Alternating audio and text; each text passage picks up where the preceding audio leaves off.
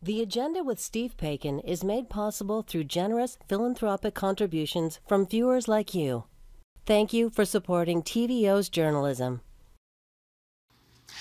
David Onley was a journalist, an advocate, a father, and one of the finest public servants ever to sit as the Queen's representative in Ontario.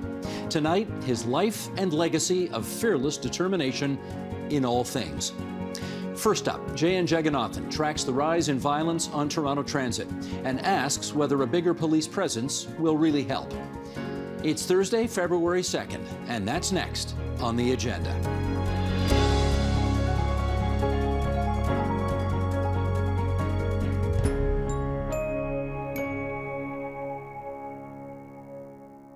An uptick in violent and often random attacks on Toronto's transit system put the TTC and the city on alert that more needs to be done to ensure public safety. With us now for their insight on the causes and possible solutions, John Donino, president of the Amalgamated Transit Union Canada, Diana Chan McNally, Harm Reduction Case Manager at All Saints Toronto, a downtown mission, and Lex Harvey, transportation reporter for the Toronto Star. Welcome all of you to our studios. Thank you. Thank you. All right, so Lex, I'm going to start with you. You've crunched some numbers, of course, as a transportation reporter for the Toronto Star.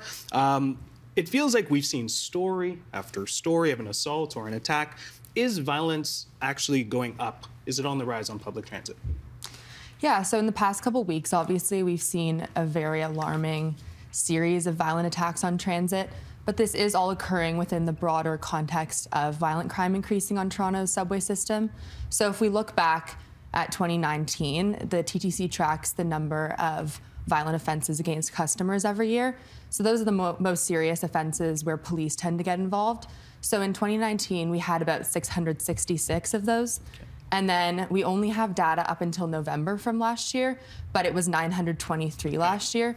And we have to consider that it's only about 2/3 of the riders at most. So we ended the year with about 68% of weekday riders compared to before the pandemic. So more violent incidents, fewer riders. Okay. Something that also people are looking at and sort of something you've looked at is this happening in cities outside of Canada, particularly to our neighbors to the south?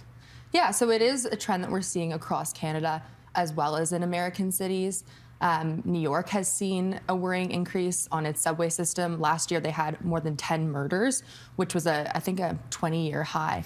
I would have to fact check that, but definitely, very, very concerning there. Philadelphia, Chicago. So this is something that we're seeing kind of across the board in North America, not just in Toronto. John, I'm going to come to you. You are the president of ATU Canada. You represent workers all across this province. What about other cities in Ontario and in Canada? So we're seeing the uptick right across the country broadly. We're seeing anywhere between a 7 and 10% increase. And those are only the numbers that are coming forward to us today. Agencies have not been reporting accurately and efficiently as we would like them to. And so we're still waiting for the year-end results for 2022. But I will say that this uptick in violence is not just in Canada. We're an international union, and we're seeing the same kind of uptick in the United States south of the border. In fact, as I sit here today, we had our second murder of a transit operator yesterday in the DC area. So we've had 2 ATU members die from shootings in the last 3 days. You had mentioned sort of how much gets reported. I'm curious, what constitutes a reported incident of violence? Because there is some pretty strict and stringent sort of rules. So the best we're seeing from the transit agencies is they categorize the violence against our staff, our operators, on a level 1, level 2, and level 3. And, most times they're only reporting those injuries that are an aggravated assault or those that involve weapons. The simple assaults like being threatened or being spat on or punched or pushed are being underreported. And even our frontline staff aren't reporting all of those incidences. And that's why we say that there are thousands of assaults being reported annually, and there's thousands more that are unreported. With that being said, are people just reporting these incidences more in sort of this time lapse that we're seeing right now? Are people just reporting more incidences, or are people experiencing more attacks? People are experiencing more attacks and more violent attacks. As I said, previously it was being spat on, punched, pushed, threatened. But now we're seeing the uptick in the violence is becoming more and more severe. And what we're not seeing, and what we're not gauging, and when I say we, the transit agencies, is not just the physical harm that's being imposed on our people, but the emotional and trauma and the long-term effects of PTSD that are affecting our people from being able to return to work and being able to return to work safely. All right, Diana, I'm gonna come to you. You work in a pretty central part of this city. You are a transit rider yourself. Do you think people feel unsafe on transit? Well, if I'm speaking about my community and we're talking about people who are actively unhoused, yes.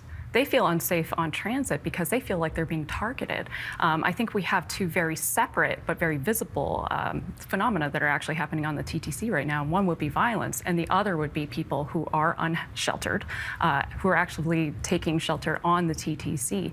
I think it's unfortunate that we are conflating these two, and we're seeing that there is some targeting. We've seen videos of police specifically targeting people who are unhoused on the TTC, and we see them going in and out of transit, not being able to actually rest for a moment, but they also have nowhere else to go. So for my folks, yes, they feel unsafe, but probably for different reasons than other people may cite as feeling unsafe. And when you say there's nowhere else to go, we're talking about our shelters pretty much bursting at the seams. Yeah. This is a place where a lot of people might be taking it just to stay out of the cold and just ride loops of transit, of routes over and over again. Yeah, absolutely. Before the pandemic, we actually had drop-in space that was open 24/7. So people had somewhere that they could go, even if it wasn't actively a shelter bed. There was some place that they could be that was safe and that would actually have supports on site. That has been eliminated. And what we've seen is that people take up de facto shelter in other locations, and that includes hospital ERs, that includes libraries, that includes coffee shops like Tim Hortons, and then it also includes the TTC. So we're forcing people into these spaces because we are actually not fulfilling their right to adequate shelter. All right, so in light of all of this, we reached out to the TTC chair, Councillor John Burnside of Ward 16, Don Valley East, about what's being done about the attacks on transit. Here's part of what he sent in a statement.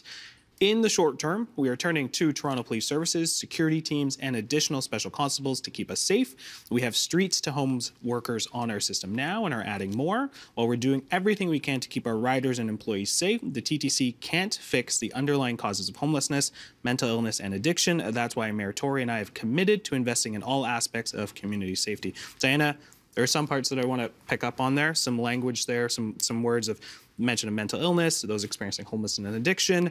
What are your thoughts on just that statement alone? And again, does it seem like there's some conflation here with those two? Absolutely. I think there's a lot of stigma that is attached to being unhoused, where we make an assumption that someone who is unhoused is constantly in crisis, someone who's experiencing mental illness. And you're in crisis insofar as you don't have any kind of shelter.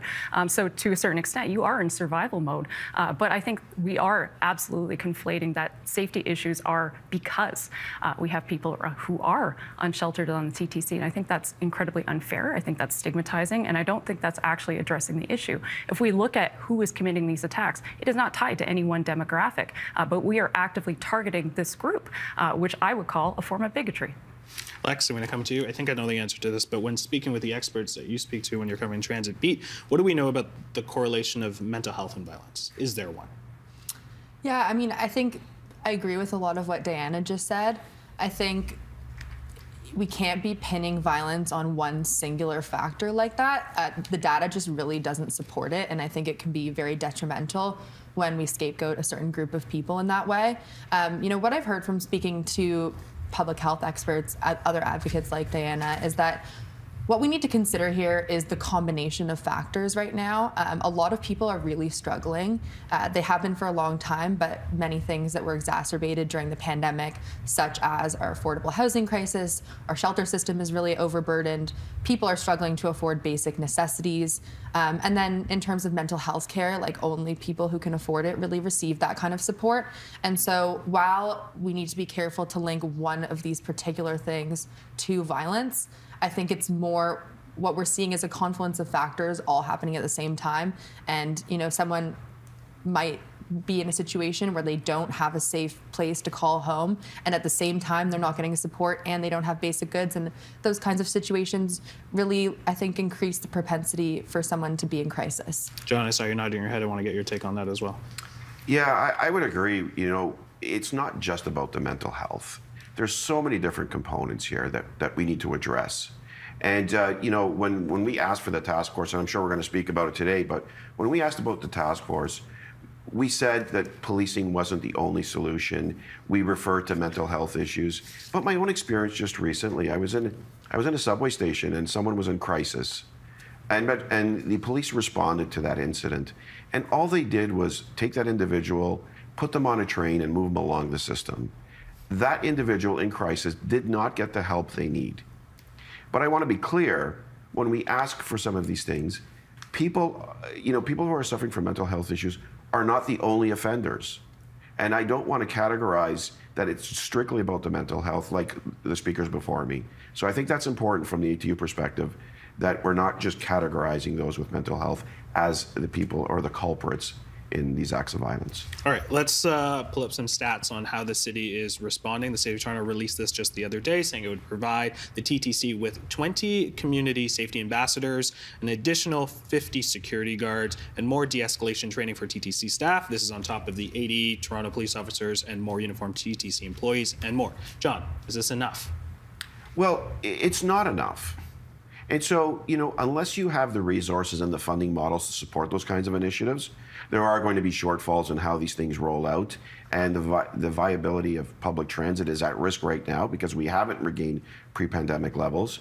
But it needs to go beyond that. You can't just give somebody a crash course for 4 hours on de-escalation and think you've done your job. This needs to be an ongoing process with refresher trainings and an ongoing commitment, not just a reactive measure in crisis mode. And that's what we're asking for. And again, that's why in the task force, we left it open vaguely, because we need to come together, figure out what the root cause problems of these assaults are and this violence, and how we tackle these things on the broader spectrum. Lex, when speaking with transit riders, you've done a number of sort of conversations, exposés on the start of that. Do they want to see more security and police?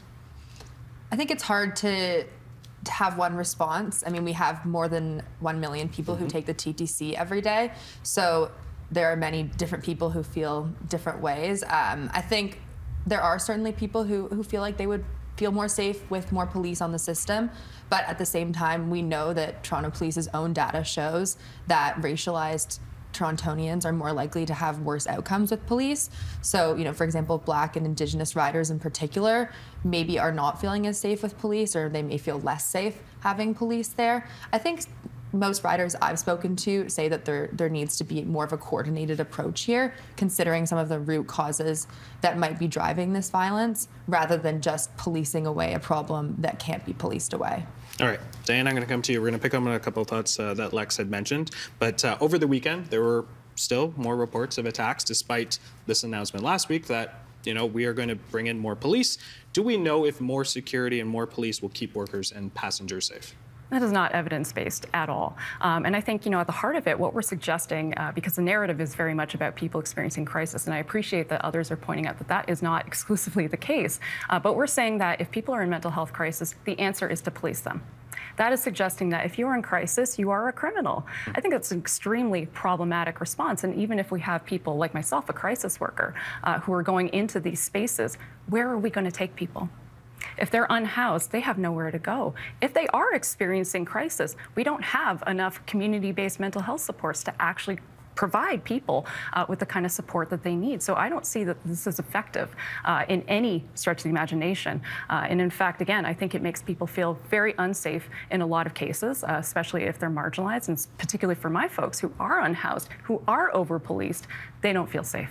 All right, I'm going to go read another Toronto Star article. This is from the perspective of Matt Elliott, who wrote an opinion piece earlier this week in the Toronto Star. Rewind a decade ago, and riding the system used to be more routine interactions with TTC workers. You'd board streetcars by the front door and pay at a fare box next to the operator. Entering a station generally meant going past a booth with a real-life person selling tokens. There were at least 2 employees on every subway train, a driver and, of course, a guard who would be responsible for making sure platforms were clear and doors were safely closed. These days, all of that has changed. John, it feels like there are less workers on the system. Is this a factor when we're talking about safety and security? Absolutely a factor. As we sit here today, the TTC is positioning itself to remove the guard's position on subway trains. We're going from a two-person operation to a one-person operation. I think it's unconscionable to think that the safety of our riders is paramount when you're removing 50% of your resources from that vehicle. It's a 500-foot train that's moving in rush hour with 2,000 people on board, and we're cutting back. How is the operator of that train supposed to safely maneuver that train through tunnels, through stations, but see 500 feet behind them and ensure the safety of their passengers? You know, we're seeing the cuts, we're seeing technology take over. You cannot take the human element out of the service we provide and the frontline service and the visibility. And so I think that the TTC needs to rethink their position when it comes to cutting jobs. I think they need more visibility and more customer service. Lex, ridership is down. There are less workers, it seems. Service is a bit spotty than what it used to be. And, you know, people are afraid to go on. They're probably opting for ride sharing like Uber. What impact will this have on the city in transit? Mm-hmm. Yeah, I love that article that you mentioned by Matt. I think he hit the nail on the head in terms of what riders have been telling me as well, which is that they feel more safe when there are more people on the system. And so I think increasing ridership is actually a really big part of the solution here. And then in terms of what's going to happen from here, well, as you mentioned, we're seeing with this proposed budget, if it gets approved in a couple weeks, that service is going to be cut even further, fares are going to go up. And so I think, you know, transportation experts have been telling me that the consequence of that, you know, might be even fewer riders. And so that could increase this dilemma for us. And of course, if people are feeling unsafe, that's kind of further adding to the problem. I mean, I think it's really important to be clear here that while these attacks that have happened have been frequent, they are rising and they are unacceptable. As a whole, our transit system does remain safe for the vast majority of people. But safety is one thing, perception of safety is another thing that's important and powerful here. And even if the odds of someone actually getting targeted on their subway trip are really low, if that person's just not feeling safe, they're going to opt for other modes of transportation. And that'll lead to us having fewer people on the system and ultimately less revenue and sending our system into a place where we don't want it to go. I don't know if it's just me, but I feel like with on the note of perception, the number of people that I've had reach out to me being, are you on the subway? Are you on the train today? Are you okay? Take some extra caution. Perception is a very, very strong tool. Diana, I want to come to you. You know, we've heard in the reporting that there are some solutions, and we're hoping to get some solutions from you. Can you give us a couple of examples of what potentially some solutions could be to addressing safety on transit?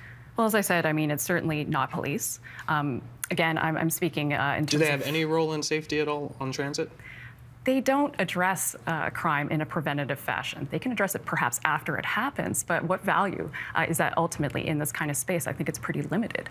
Someone like me, a crisis worker, again, we come in when someone has gotten to the point of going into crisis, which is to say that we didn't provide them with enough support or resources prior to that, and they've gotten to this point. So people like me, even if we are investing in crisis workers on the TTC, what are we doing to address the fact that people are still going to continue going into crisis? We go in for a little while, we help, but then what? So, you know, I believe fully in investing in upstream solutions. And I know that's a little bit of a nerdy phrase, but this to say what does upstream solution mean? Things that actually address the root causes of why people are experiencing crisis. And we can talk about things like income inequality. We can talk about housing not being available, not having enough mental health supports for people. We're coming out of a pandemic. Everybody's still stressed out, and that's completely valid. And I don't think we're actually actively supporting that. So we should not be investing in these after the fact emergency kinds of supports. We need to give people what they need to be well so that they don't enter into a state of crisis. All right, John, you've appealed to all levels of government for a national transit task force you had mentioned earlier. What would a real solution look like coming from a task force like that? So obviously we need to engage all levels of government, municipalities and transit agencies. This is not just about the City of Toronto for the ATU. This is about Canada as a whole.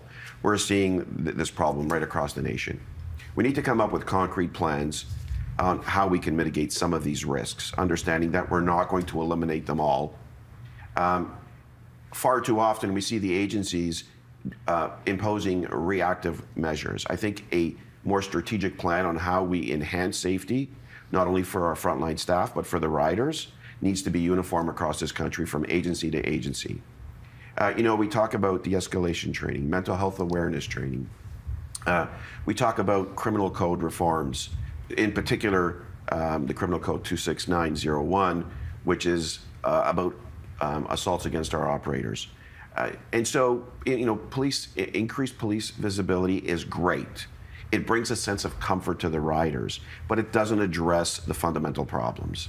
I look at the TTC here today, and if we are really want to address these issues, I can't understand in today's technology why we don't have cell service in subway stations, so that when somebody's in crisis or when there's an incident happening, that our commuters can access all of the services that are needed in real time, other waiting for a customer service representative to address it, or pulling a fire alarm, or cutting power. There needs to be a way in today's world where our riders can feel safe by being able to dial 911 when the situation is happening in real time. All right, we have a couple seconds left, John. I'm going to ask you, ridership is down. That's a big source of revenue for the TTC. How will public transit get what it needs for it to be safe for not only its passengers, but its workers? Well, I think again, this is where all levels of government need to come into play. I think we need dedicated operational funding, and we need support from all levels of government to invest in public transit from a social housing perspective, from a mental health perspective, from a climate change perspective. And we need to bring more people into the transit systems, not less. And I know Lex said something the other day that caught my mind, and that is reducing service and increasing fares is a downward spiral of what is going to look like an inadequate transit system right across this country. Mm-hmm. All right, we're going to have to leave it there. John, Lex, Diana, thank you so much for a really great conversation. Thank you. Thanks so much.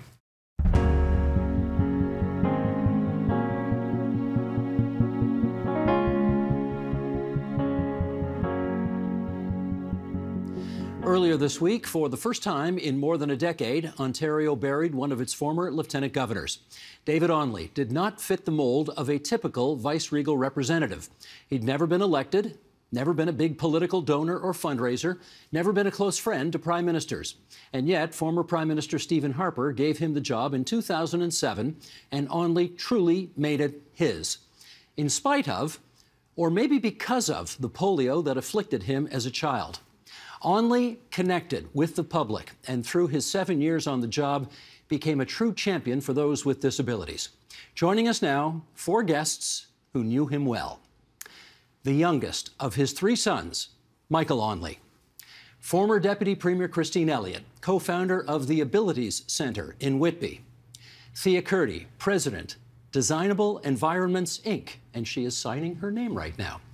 And Lauren McDonald, human rights lawyer and accessibility advocate. She was born with profound hearing loss. She was recently inducted into the Canadian Disability Hall of Fame. We are very happy to have you 4 here tonight for this very important conversation. And I'm going to start by saying something that I know you know, but I want you to hear anyway. You and your siblings, your 2 brothers, were magnificent at the funeral that took place on Monday. Your eulogies were just fantastic, just spot on. And I'm interested to know what you and your family think about the really amazing outpouring of love and support for your dad that has happened since his death 2 weeks ago. Well, first off, thank you. It's a real honor to be here. Overwhelming. That's the first word, I believe, that our family has really felt. Overwhelming in such a positive way. And also humbling, because for me, I just knew my dad as just that, Dad. But he, as we have seen over the last 2 weeks, he meant so much to so many people in so many different ways. And so I always said growing up that Dad's my hero. And as I see and realize more, clearly in many ways he was a hero to a lot of Canadians. And to see that and to know that and to understand that, it's something that I'll take with me forever. This is no doubt going to be a hard question to answer, but what was the one moment in the funeral, above all others, that stood out for you? I would say the bagpipes. The bagpipes playing, it signified in many ways the end, in some ways. But in other ways, it it really strengthened me because I realized there's so much that has to be done up ahead. And in that split second, my spirit, my heart just felt pain.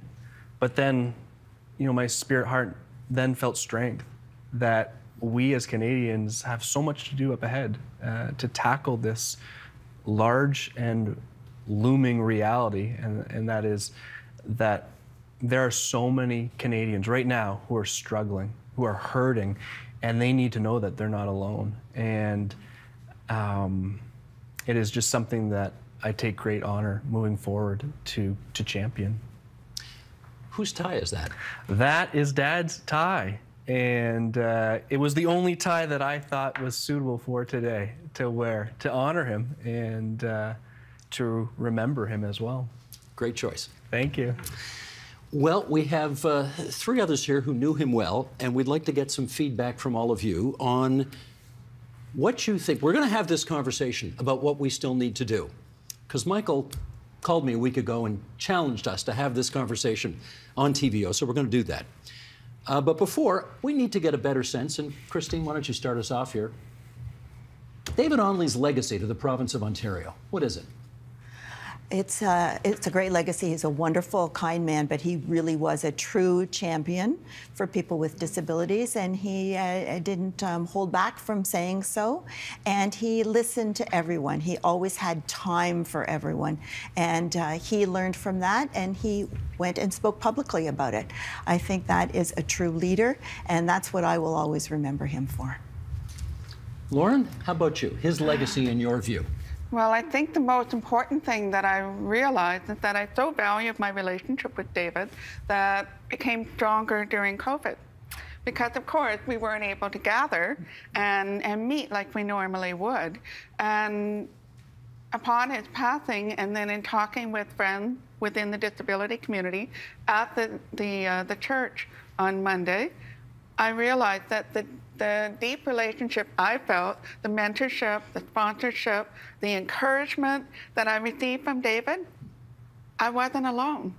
That he made every single person feel just as special, just as empowered, just as feeling strong that they can do more as well. Where he found the time, I'll never know, but he was so generous with the time. It would be a text here, an email there, just to encourage us to join him in making an accessible country. Yeah. Thea. You know, I think I got to know David through Twitter. I was noticing one of the problems with the legislation was that we had just recently passed the employment accessibility standard, which talked about changing hiring practices, but we hadn't changed anything for the built environment. So I tagged him in a tweet saying, what did they have to do to Queen's Park for him to become Lieutenant Governor? And he replied. And at the time, he was the accessibility special advisor to the government and invited me in. So this was after he was LG? After he was LG, and we both lamented that. If only we had met sooner or started talking sooner.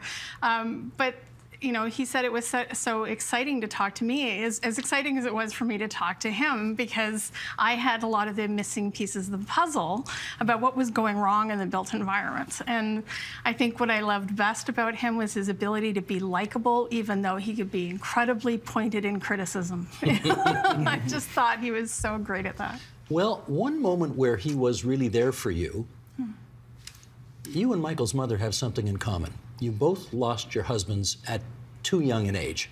Yes. And when you lost your husband, what did David Onley do?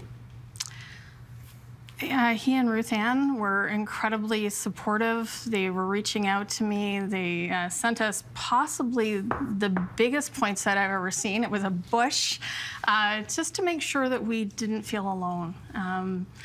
And you know what, throughout, in the last few years, I've sort of changed my position in the company and started coming out more publicly to sort of share what I know, what I was sharing with him, but share more publicly. And he was so supportive of whenever I would feel nervous about that, or anytime I would feel scared. So this was just a continuation of him being there. And actually, today I'm going to miss him a lot right after, because every time I would do an interview, he would call me afterwards and tell me, you know, you did a great job, and console me about the things I would be upset that I hadn't said. And he always reminded me he never stopped feeling that way himself. Michael, you had a line in your eulogy in which you said, my dad and I didn't go for jogs. Nope. Didn't throw a baseball. Nope. Because he could barely lift his arms given the polio that had afflicted him. What could he do for you? You said this as well. Well, he was present. And because he was present, you couldn't help but feel his love. It's, we live in a day and age where we are all so distracted. There's so many things that can pull our attention away from what truly matters. And that's something we all say, oh, it's something that matters. Well, what does matter? You realize it's the presence of someone. And as I've experienced even in the last 2.5 weeks, my dad's presence no longer being with me, I do feel him, you know, I sense his love. That was the greatest thing that he instilled in me, that I was loved and that I was cared for and that I mattered. And those are traits that I'll carry with me for the rest of my life. That became a big deal in particular. You told this story in the eulogy when you suffered a severe concussion. Yes. And, well, you kind of, you threw out a little scoop there. You said he almost quit being lieutenant governor so that he could stay home and take care of you. Yes. How close did he come to doing that? Very close. It was November 30th, 2007, and by February 2008, I didn't know this, but he had had conversations with my mother and conversations with the lieutenant governor's team of how do I properly put together a roadmap exit strategy so that I can take care of my son. And that was years after he was lieutenant governor. This had to have been 2016, 2017, where we had a candid conversation, because at that point I was still suffering. My recovery from my concussion lasted a decade. So it was a pretty raw conversation to have with your father, not knowing that. But that's exactly, you know, you asked earlier, what could he do? What did he do? Well, that's what he did. That's what he did, was being so present with the situation. That lieutenant governor's role was so important to him. It was something that I know he was so honored and humbled to have, but that was completely trumped by being dad. And because of that, it's something that I'll carry with me for my future children, for my wife and I, Stephanie, that's the greatest gift a father can give to their children, just being present. Amen. Christine Elliott, in all the time you spent with him, did you ever hear him complain about his physical limitations? Never once. No.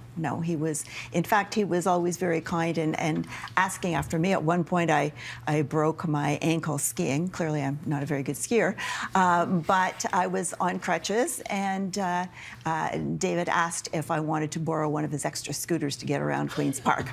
But that's the kind of person he was, always thinking of other people, not thinking about himself, just getting on with it. And I think that was why people loved him so much. Did you ever have conversations with him about his physical limitations because of the polio? No, we never talked about that, but we did talk about how to make places and people in their own minds more accessible, to allow everyone to be able to live up to their full potential. And David believed very strongly in that, and he showed that in his own life. Did you ever hear him complain about his circumstances? No, because we both had disabilities of different kinds. And so we were more united in figuring out how can we use our experiences, our lived experience, to educate people. And it just wasn't in its nature to complain. And in fact, I do a lot of webinars and instructions about what to do to become more accessible and such. So I did a webinar just a few days after David had passed, and the question invariably comes up, what do we do with heritage buildings or historical buildings? How can we improve that when we're not able to? And so I started with, you know, we have to balance accessibility with heritage, and then a small voice inside stirred me and said, tell them about my experience. And it was David. And immediately, never used this example before, but I said, in fact, David Onley, when he was appointed Lieutenant Governor, the Vice-Regal Suite was not accessible. This is in a heritage building, the Legislative Building of Ontario, and it was made accessible. An elevator was put in, ramps were put in. What was the line they used at the funeral? If they want me, they're going to have to prove it. That's right. If they want me, they're going to have to prove it. And that was after, but that was a very powerful example that other accessibility advocates are saying, I knew that story, but I've never used it. Now I will. Well, before he was Lieutenant Governor, he was, of course, a journalist. Yeah. That's when I first met him, in the early 1980s. We were both street reporters at the same time. And here he is on City TV, debriefing Gord Martineau about an upcoming election. This is almost 30 years ago. Sheldon, if you would. There's a catch-22 here, too, isn't there, yes, David? Among disabled people, the employment rate is something like 50%, but they can't go out and look for jobs because they're afraid of losing their benefits. That's it, exactly. And so you have like almost a built-in underclass of people who don't want to go and look, but they do want to go and look. They're just afraid of losing the benefits. So obviously, all of the parties have to address this. Somebody's going to be the premier in a week, and the various groups are saying none of them have really gotten down to brass tacks with the issue. All right, thank you, David. Look at that, Michael. What do you think? I mean, that's the guy telling it like it is, eh? What do you think when you see that? It's remarkable to see how here we are, almost 30 years later. A lot has changed. But has it? Has it really changed? Not much has changed in many ways. He was very candid about Ontario being a quite accessible province. And he's right in many ways. But as Thea and I spoke before the show, there is a mountain ahead for Canadians. And that is that all Canadians in some capacity will experience disability. It's not a matter of if, but when. And it's rooted in three things: aging, injury, disease. And at some point, a Canadian will experience that. So in regards to my father, it's amazing how timing, you can see how time moves forward, but sometimes, unfortunately, a lot of things simply don't. They don't change. Well, 8 years ago on this program, we did something called the Two Davids. Your dad was one of them, and David Lepofsky, the great champion for disabled rights, was the other one. And your dad did not mince words on this program either. Sheldon, if you would. David Onley, you said the following. When I was Lieutenant Governor, I had to be apolitical. Well, now I don't have to be. So let me say, accessibility is a national shame. Why'd you say that? Because it's true, to begin with. People with disabilities are the largest single minority group in our society, and we, David and I, me because of my physical disability, David being blind, we, who are members of the disability community, are the last group in our society to achieve full civil rights, because today, people with disabilities do not have full civil rights. Thea, did you notice him becoming increasingly impatient with the slow rate of progress after his vice-regal term was over? Absolutely. We saw a shift in the way he was thinking and the way we would talk about. He started with, well, if I could just make people aware of the facts. And he really bought into the idea initially of using moral suasion. And, you know, if I just made people aware of how much smarter it is and how much more sustainable it is, that people will, you know, of course, just come on board. But after he did the AODA legislative review, 2019, the report was released 4 years ago this week, and still nothing has happened. During that review process, his viewpoint changed. He really started to understand and agree with Lepofsky that we have to strengthen the legislation and we have to enforce it. And it's that lack of consequence that has really, unfortunately, we've seen too many people starting to shrug it off. Okay, AODA is supposed to have made Ontario accessible by 2025.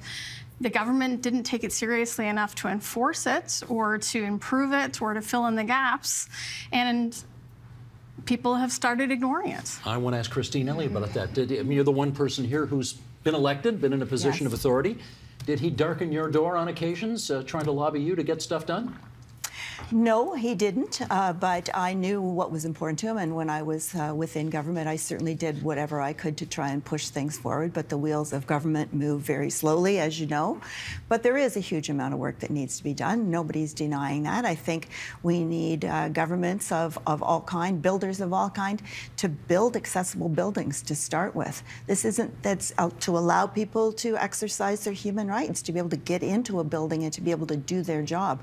That's one thing where we've really fallen far behind on. I know that Thea is an expert on that and could speak more broadly on that, but that's one thing we need to do. And we also need to make sure that employers also think about everybody when they're hiring, and we can't do that at a PR, public relations level. It has to come from the top so that that will permeate the entire organization.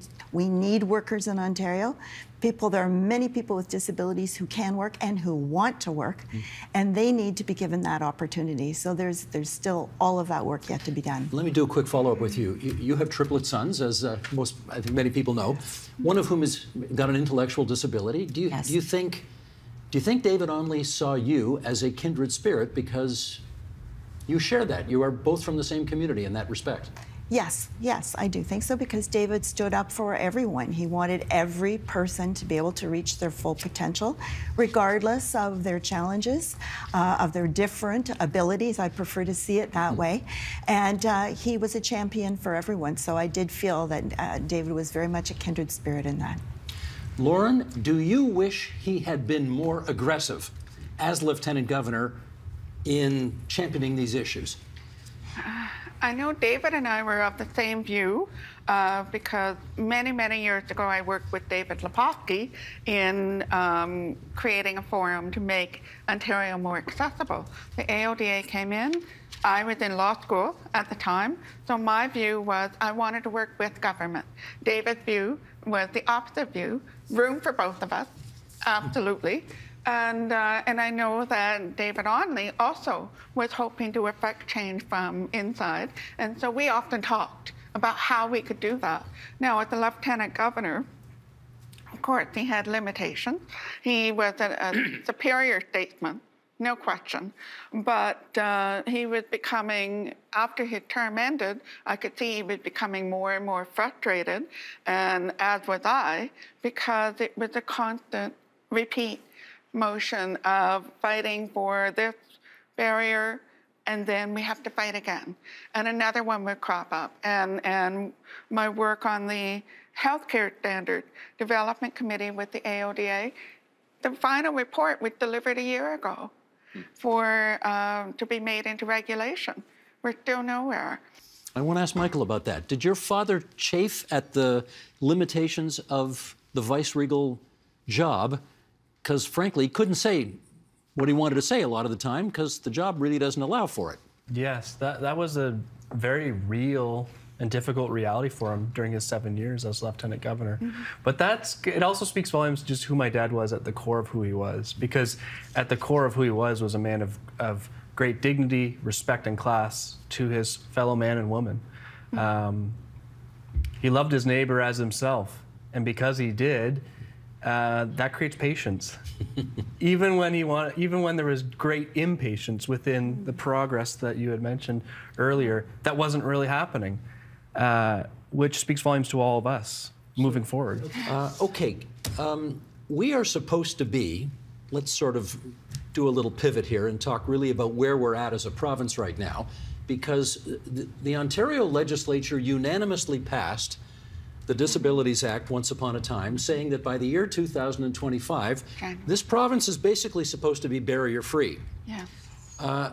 Okay, how close are we to the promised land right now? Not. We're nowhere close. It's a very sad story, actually. And one that David Onley talked about when he was testifying at the Senate of Canada about the Accessible Canada Act was the lessons he had learned painfully. You know, he hadn't understood the magnitude of the systemic ableism we have in society. That there are gatekeepers and people who mistakenly have the impression, as Michael was saying, that this is happening to just a minority of minors, and they want us to spend all this money on this ridiculous thing. And so he really wanted to try to emphasize that change has to happen through legislation. That was a big change for him. He taught a political science class at U of T, and he spoke extensively about the problem and the barrier of ableism itself being one of the chief problems that we had. As long as people, think of how things would change in this studio, Steve.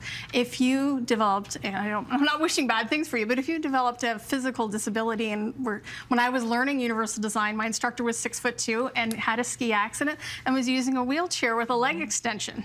And that was great. Can I tell you something? Yeah. I normally don't talk about myself on this program, but the reality is, almost 20 years ago, I had back problems that put me in the hospital for a month. I couldn't walk. I didn't know if I'd ever walk again.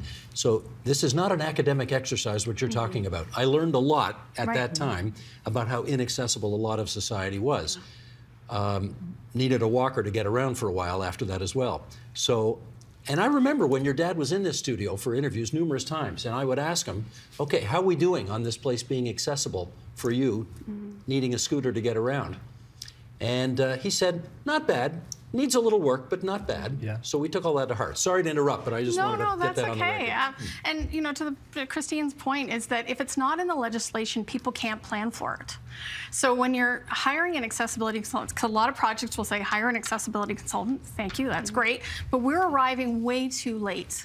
The planning for where it's going to be, the budget, the space planning, if it's not in the legislation, people can't plan for it. And then they don't understand it's not in the building code yet. They don't understand there is a few things for the built environment in the AODA, and it's important it's in the AODA because the building code doesn't allow to go past certain things, or it's only allowed to do some things. And other things like furniture, it's not allowed to talk about. But if you don't plan a room with the furniture you need, then you're not going to have it. So it's important it's in right now, it's in the proposed education standard. We have built environment things that are not in the building code. I wish it had been in the healthcare standard because I worked on over 30 hospitals and none of them are fully accessible even today. Can I go to you on this? How close do you think we are to where we need to be? We're nowhere close, and I'll say something somewhat controversial, but it's true, because I know you like that. We like truth here. We do, yes. I'll be a truth teller. Complete deference to my colleague to the left, but Premier Ford needs to stop gaslighting people with disabilities. What does that mean? Gaslighting is that he made a statement on June 27th of 2022 saying that we'll make sure that we meet those timelines of a barrier-free province by January 1st of 2025. The community is all like, what's he talking about? This is not going to happen in any way, shape, or form. Because we're not close. Nowhere close at all. I believe that Michael, or Thea, I'm not sure, said that since the review that David had done in 2019, the majority, if not all, of the recommendations have not been accepted. We're now having a second review. But the Premier, by making a statement like that, saying, we're going to get there, folks, we're going to make that January 1st, 2025 deadline, and we're looking at each other. Where's he coming from? And I've even had a senior Ontario staff member say to me, I said, well, well, the legislation, the AODA doesn't actually say that we are to be barrier-free by 2025. And I was like, what? Does it? No, it does. It does, yeah. Can you give us some, because obviously when this was passed to present day, we've seen two different parties in power. You know, we understand government moves slowly, but what do you think holds this back from being realized? You know government from the inside. Help us understand it. I think it has to be made a priority because there's so many things in government that you need to deal with. Frankly, for the last 3 years, it's been COVID. That took up all of my time when I was Minister of Health. But now is the time to get back to it. I don't know how long it's going to take. fear it will not happen by 2025. But it is important. It is important to so many people in Ontario, but it has to become a government priority. So I think you really need to get a minister to take that on as his or her cause, and because it affects every government ministry, but it has to be someone that will take that on and make sure that things happen. Do you think now that COVID is more under control, it's not over, but it's more under control, do you think it's possible the Ford government, and I don't know how much in touch with them you still are, but do you think it's possible they may actually get it together on this? I hope so. I'm not allowed to be in touch with them for a period of time because I left less than a year ago. But I know it is important to many people in government, but there is a lot yet to be done. I will certainly acknowledge that. And if I could just add very quickly, I'm not blaming the Ford government. This happened under the Liberal government. It's a non-partisan issue, but we are all frustrated within the community of the lack of movement. So I'm not saying the Conservatives aren't getting it together. The Liberal Party is also. I get you. So just to clarify. Let me put this to you, Thea, because, you know, David and I used to talk about, this is the first time I've called him by his first name since he was, well, since 2007. I'd never called him David when he was LG. We all call him David. Yeah, no, I never did. But when we would talk about it, you know, he would say things like, you know, it's not all bad out there. There's now elevators on subway stations. There's now cut curbs so that people who need walkers or wheelchairs, you know, can do this. We see more ramps and so on. So he'd say it's not all bad, but we need more progress. Where do we need more progress on specifically? Don't tell me 25 things. Tell me 3 things that need work. Okay. Elevators. We do not design elevators to be accessible. So an elevator itself makes a building accessible, but we only require 1 elevator. And if that elevator breaks down, as happened at Vaughan Station when they opened the new Vaughan Station, it broke and was broken for 6 months. That station is not accessible during that period. So any building that has an elevator needs to always have at least 2 because one's going to need maintenance. Okay, good. Sticking with elevators, because I thought you might ask me this question, the emergency call button on an elevator does not work for deaf people. If you push the button, it's only audio. And the person on the other side so often gets that pushed and nobody responds that they're not supposed to, but they often cancel the call. So we are having to work on a project right now where we've had to try to customize and they couldn't even do voice to text for some strange reason with all the technology that we have. That seemed bizarre to us. But custom yes and no buttons that they could be asking people. For people with environmental sensitivities, which a lot of people have trouble with perfumes. It's not just the policy of asking people not to wear perfumes or not having stinky soap or stuff. It's about having the ventilation in the photocopier room, and trying to create choosing materials that in the first place are not going to become problems like the carpet. These all sound doable. They 100% are, and we've known for over 20 years. I mean, I started my career, the City of London, Ontario, did a groundbreaking document called the Facility Accessibility Design Standards, and the sad thing is people forgot how groundbreaking that was. It was consulting with people with disabilities, it was using universal design to make the environment better for everybody. So everybody likes their electric toothbrush. That was designed for somebody with a disability. And so a lot of design accommodations that we have for people with disabilities actually help everybody. I want to give Michael the last word here, which is, if we truly want to honor, as a province, your father's legacy, what do we need to do? We don't back down. My dad was a champion for the people. He brought hope to the hopeless simply by showing up. The overarching theme that we had from the outpouring of love and support, especially when he was lying in state at Queen's Park, was how can we help? How can we get involved? And it comes down to the most basics of basics. It's, am I going to choose to love? Am I going to choose to love and be there? And that sounds so simple, and yet for so much of this, a lot of politicians, it's looking the other way. It's not wanting to address this. And Miss Elliott said it best. We need someone to want this. And my sense is that all Canadians do want this, because in the end, disability will not discriminate. It's coming for all of us. Mm-hmm. And so it's up to us. It is up to us to say either, yes, I will do this, or no, I won't.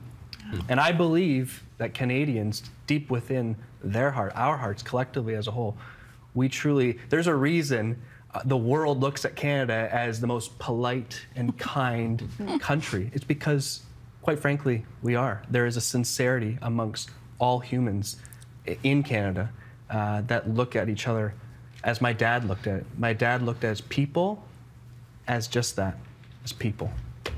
Let's give David Onley the last word. Sheldon, put this up if you would. David Onley once said, "Nobody loses to make the province more accessible." Nobody. Right on. I want to thank Michael Onley and Thea Curdy for being here today on this side of the table, Christine Elliott and Lauren McDonald for being here on that side of the table, and rest in peace, David Charles Onley. Thank you, everybody.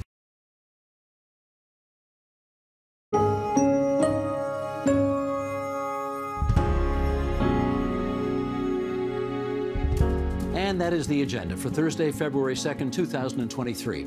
Tomorrow, J.N. Jagannathan finds out what a new report concludes about the effect of COVID misinformation on the health of Canadians. And just a note before we go, last week we hosted a very special event as part of our new TVO Today Live series. It was a sit-down interview with the legendary American journalist Bob Woodward. That conversation about truth, Donald Trump, and the future of U.S. politics airs tonight right after this program here on TVO, or you can stream it anytime on our YouTube channel, the TVO Today app, or via our many social media platforms. It was, if I may say, an unforgettable evening, and I hope you'll have the chance to check it out. I'm Steve Paikin. Thanks for watching TVO, for joining us online at tvo.org, and Jan, we'll see you here tomorrow.